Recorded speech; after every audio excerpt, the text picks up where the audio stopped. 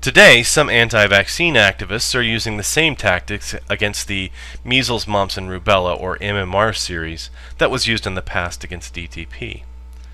The claim is that MMR, given together, rather than individually, carries some risk of causing autism in young children.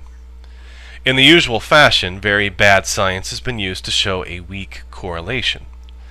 The media, and in this case the celebrities Jenny McCarthy and now Jim Carrey, are reacting on an emotional level and attempting to justify their beliefs with evidence. They want autism to be someone else's fault, rather than a random and complex etiology with poorly defined symptoms. Most of the science around this has been thoroughly discredited, although rarely with the same media coverage.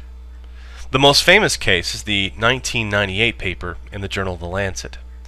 Andrew Wakefield, the primary author, was later found to be in the employ of the trial lawyers who were suing the vaccine manufacturers. Further investigation found that he had substantially interfered with and manipulated the study to create the link between MMR and autism. 10 of the 12 authors of the paper have retracted it. The publicity surrounding the Lancet paper led to an investigation of the link between autism and scheduled vaccination by the Centers for Disease Control and Prevention, the Institute of Medicine of the National Academy of Sciences, the UK National Health Services, and the Cochrane Library. All found no link between the vaccine and autism.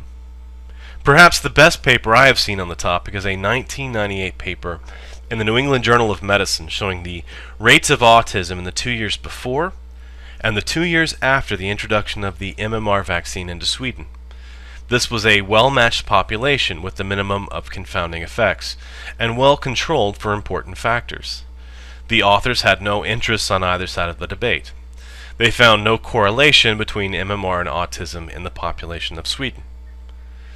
Negative results are never as exciting or emotional, and have been ignored by the anti-vaxers as tainted or part of a vast conspiracy by the vaccine manufacturers.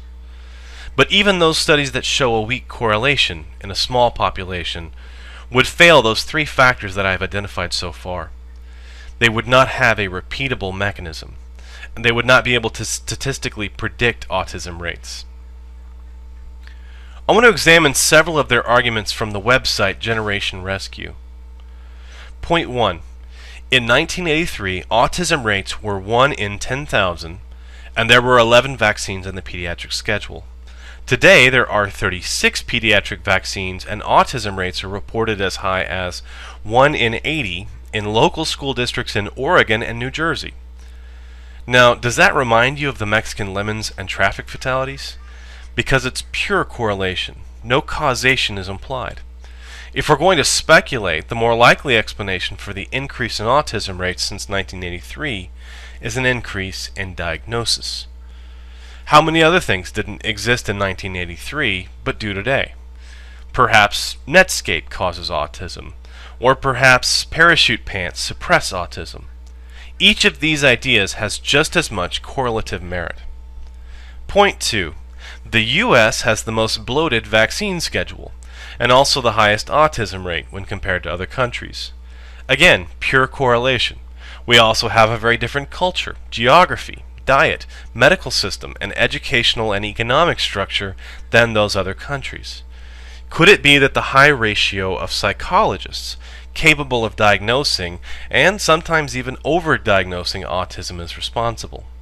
Point 3.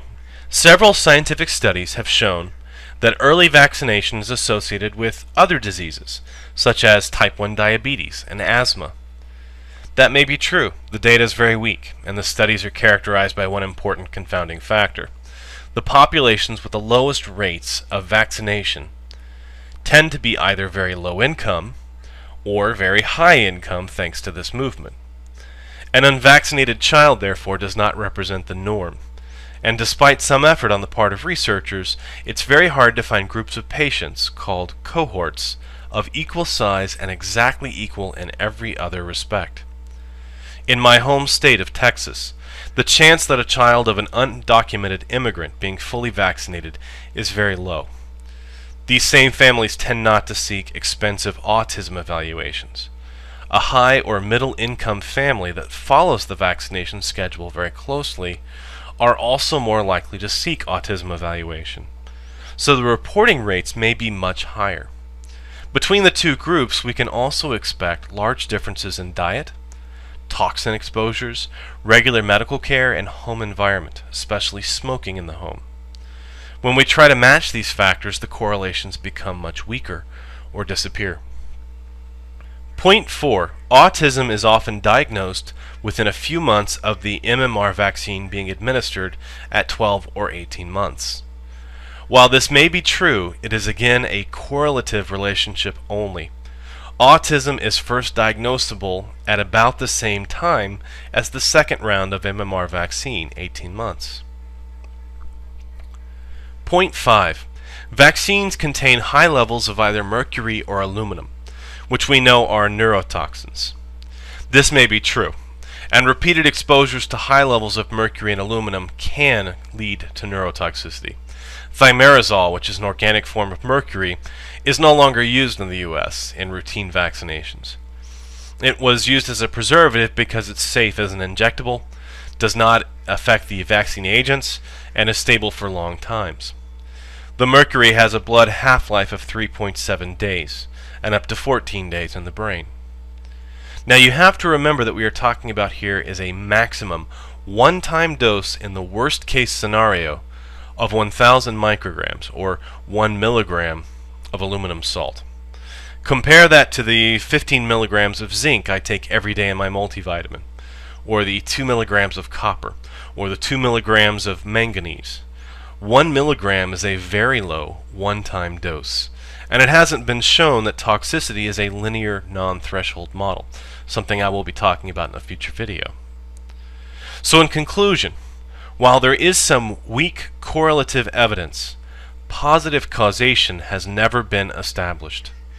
Even if we view this as a risk assessment, with the potential correlative risk of autism being acknowledged, the benefit of millions of children not dying from measles, mumps, and rubella outweighs the risk of hundreds of additional children developing autism.